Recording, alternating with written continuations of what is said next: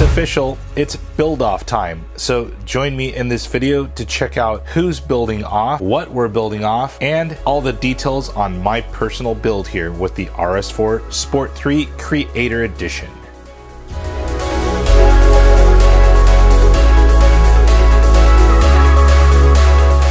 It's Rich here from the RCNetwork.com, and today we have a pretty special video. Now, I did say build off. Yes, this is going to be a build off series with a few other YouTubers out there with the HPI RS4 Sport 3 Creator Edition. Yes, this is just basically kind of like a raw builder's kit. Did I just say raw builder's kit? I think I did.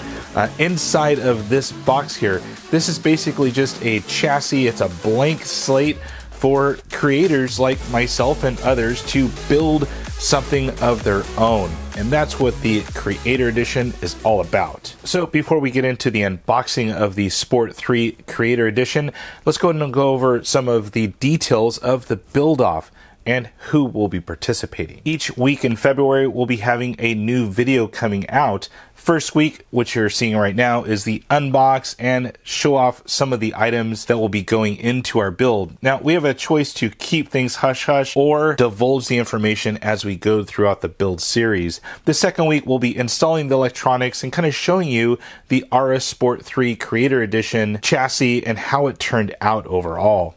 The third week, we'll be painting the body, detailing the body, and getting the wheels and tires and everything else into the build. And finally, the reveal will be on the fourth week in February, and that will basically show off the final product, how it turned out, and some driving footage of that vehicle. Participating in the build-off, we have Kyle St. Peter of Photo Guy RC,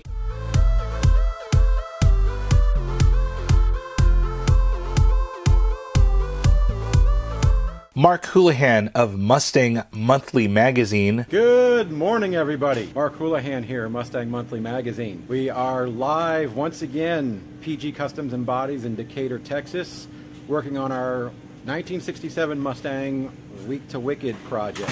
Greg Vogel of RC Driver. That HPI is so well known for. Love the graphics on this box. But right here you can see comes with the batteries, comes with everything you need to go and run this machine. And finally, Chris DeGraff of Hemistorm RC. You know that I'm not that much of a cardboard fetishist.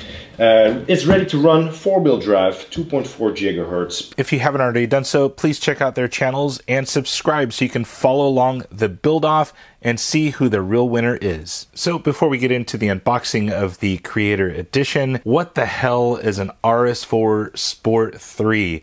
Well, it's actually one of these. Yes, the Ken Block Unicorn was based on the Sport 3, the RS4. I've had this one for a little while now and haven't actually even driven it because I love just looking at it. Been watching some of the Gymkhana files on Amazon Prime.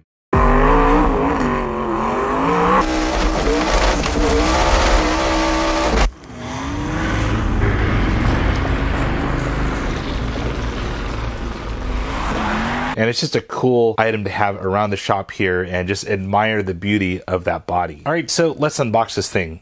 Got my knife? Let's cut that seal up.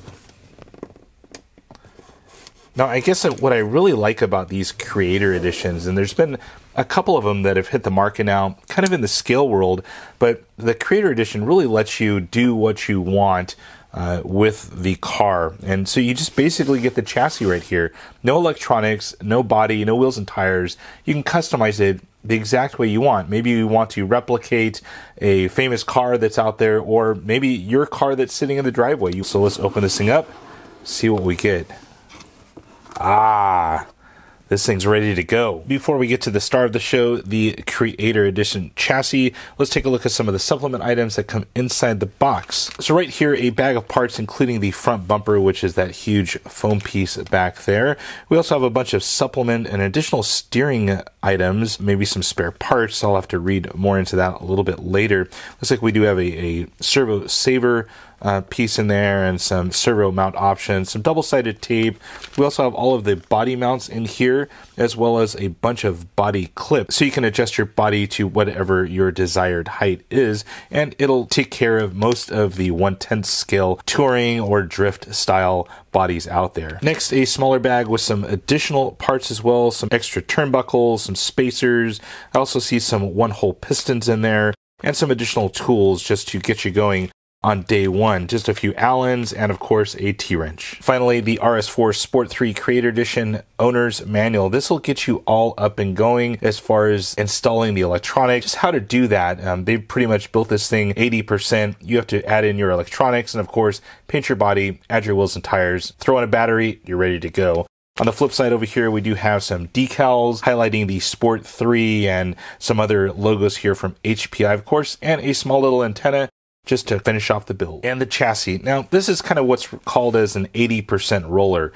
80% of it's been built up. You just have to add in body mounts, the bumper, and of course, all of your electronics to get you going. Also, the wheel hexes were included in there, so you'll have to add those on as well. And it's pretty much ready to go. Now, some of the features of this thing, of course, some very nice shocks up here. These are plastic bodied, plastic caps, but in a touring or drift car, that's actually not bad. These things are stiction free, I can say. Very nice. Non-adjustable turnbuckles, but there are options out there for adjustable turnbuckles if you so wish. Down the line here, we do have the battery compartment. Will fit pretty much a 2S stick pack or 3S if you'd like to run that. You do have a little spacer right here that you can add either to the front or the rear to give you different weight bias of your vehicle. Flipping it onto this side right here, we do have a radio box up here. Not sure if this is waterproof. I'll have to read more on that later. We do have a cast metal motor mount, which is pretty nice. Has a little belly right here for the size of can that you'll run. I'm going to be running a 540 sized can. And as we flip it to the underside right here, we have full access to that drive shaft from the underside, all using hex hardware throughout. No Phillips on this thing. This thing was done pretty nicely. Well guys, that's it. That is my build off for week 1. I can't wait to get this thing going because honestly, I don't even know what direction I'm going right now. Not sure if I'm going to make it into a drift car or into a grip car.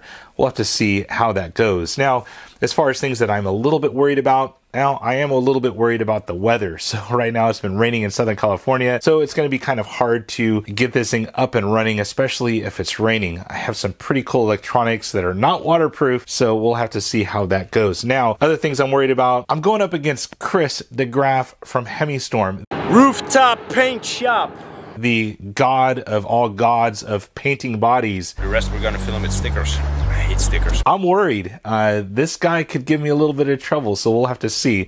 Maybe we'll have to tie one arm behind his back and give him maybe a couple of Sharpies and some expired liquid mask. We'll have to see how that all goes. But I can pretty much hold my own on building a damn cool car. Well guys, that is it for now. If you have any comments or questions, please post it on down below. And as always, thumbs up and subscribe. That's it for now guys. Over and out.